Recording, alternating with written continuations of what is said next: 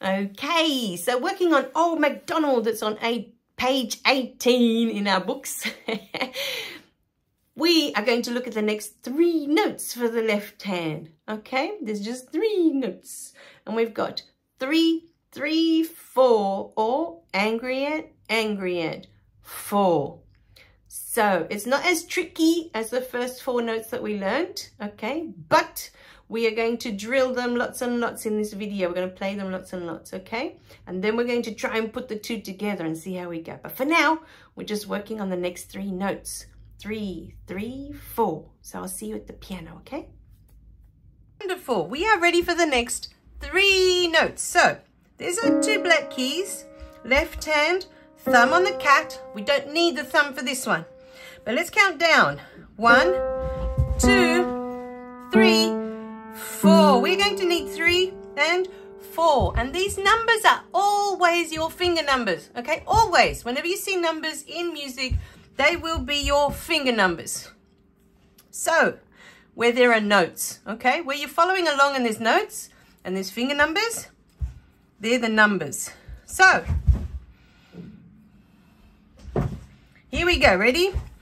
In this part, we want to play 2 3s and a long 4. So let's try that again. So find your 3s, middle finger, the long one in the middle, right? It should be on an angry ant. Remember? 1, 2, 3, angry ants, right? Finger number 3 should be on the angry ant.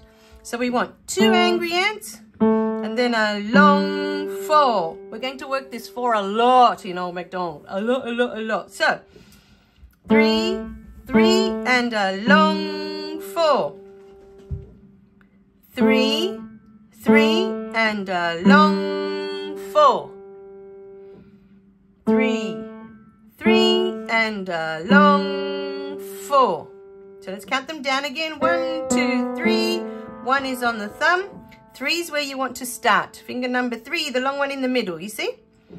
3, 3 and a long 4.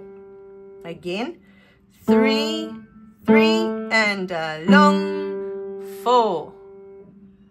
3, 3 and a long 4. Or you've got 1, 2, 3 angry ants. 2 angry ants and a long 4.